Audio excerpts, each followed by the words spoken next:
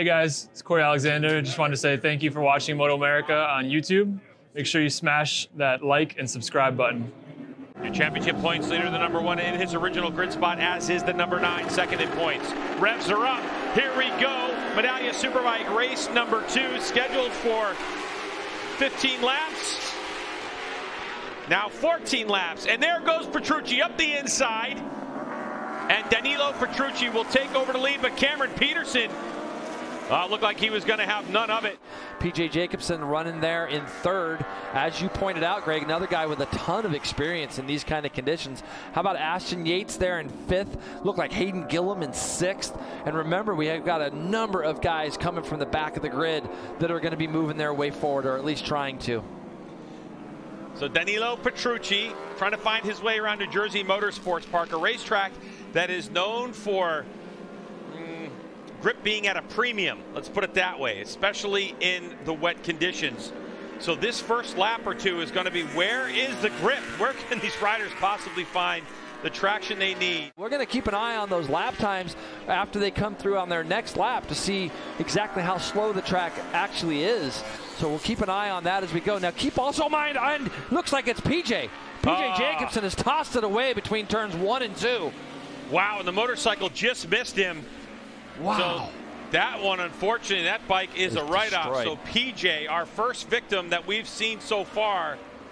We're going to see PJ's bike come into the bottom right part of your screen on the left there. You're going to see the bike ripping along. And watch this bike flip, Greg, and just disintegrate. Lucky that PJ didn't get too underneath that bike, because he did make contact. Has already wrapped up a national championship here in MotoAmerica. So riding that bike, Ashton Yates having a good go at it, but there's Matthew Schultz. He'll go up the inside, take position. Well, he just ran the fastest lap of the race, Greg. 31.7 from Matthew Schultz. He's some 10.5 seconds behind our race leader. It's up to Gagne to win this championship on his own, as Gagne looks over his shoulder. Don't see that very often from the 2010. Oh, Matthew just had a little bit of a moment there as you saw his foot slip off the peg. The pass that he'll make, hopefully, Greg, I know Matthew, it'll be a clean one. There'll be no risk involved.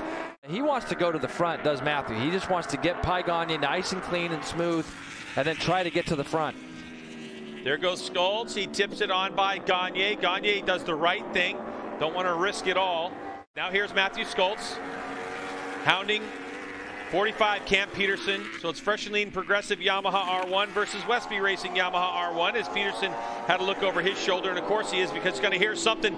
Here goes Schultz, the South African, with a new contract, 30 years old, and Peterson gets right back around him. He knows Matthew's there now, and these guys have pulled away ever so slightly from Gagne. You can see now it's a big gap there. So Peterson gets really shot out of the seat there. And let's see if Matthew's going to go past him up that hill.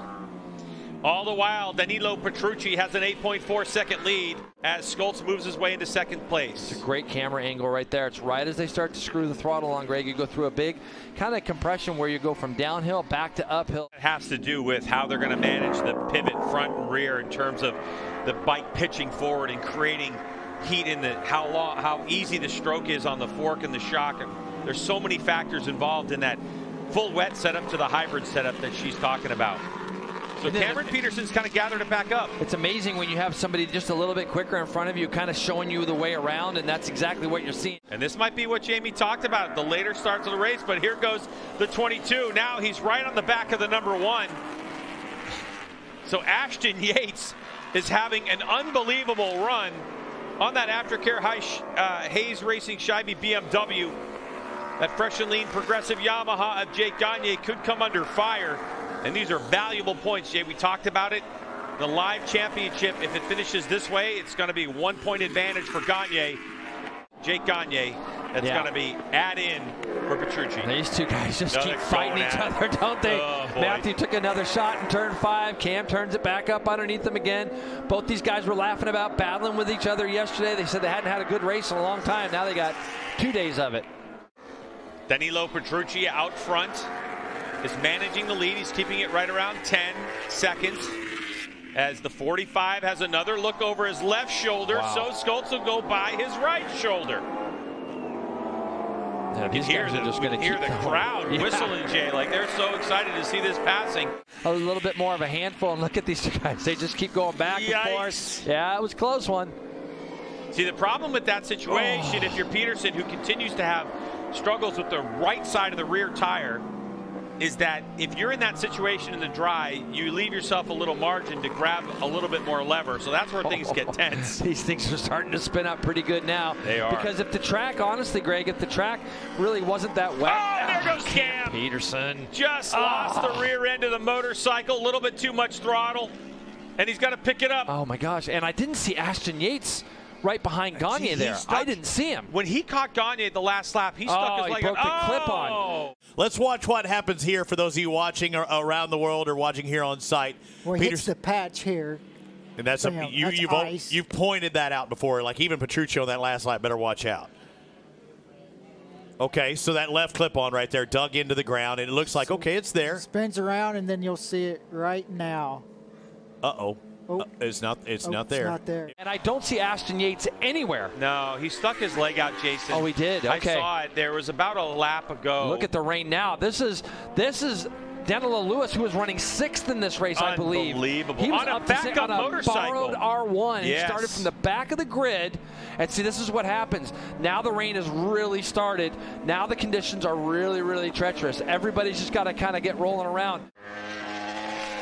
The Ducati spinning onto the front straightaway we go. Danilo Petrucci, who stands up and takes a win. Well Medallia Superbike race number 2. And here comes Matthew Schultz, working that throttle as much as he can. He'll get second place, 6.6 behind. And here comes your reigning national champion, your points leader, shaking his head, but he makes it, and he gets a podium. Man, that's a huge result for him. Massive. Yeah, this is what we wanted to see. We've got a fight now at Barber. Now, here we go. Hector Barbera is running in 4th on the 80. Another one of the riders that started from the back of the grid. Keep in mind, we've lost Cam Peterson, we've lost Ashton Yates, and we lost Danilo Lewis. But here we go. Hector Barbera is going to end up finishing 4th in this race. He comes across the line, and behind him should be Vision Wheel M4 X-Star Suzuki's Jake Lewis. Cam Peterson. Oh, Cam Peterson. Yeah, he picked the bike up. I thought I saw the clip-on broke off. Did he ride one-handed? He may have. So Cameron Peterson ends up 5th, but the crowd cheering on. Danilo Petrucci, your live championship.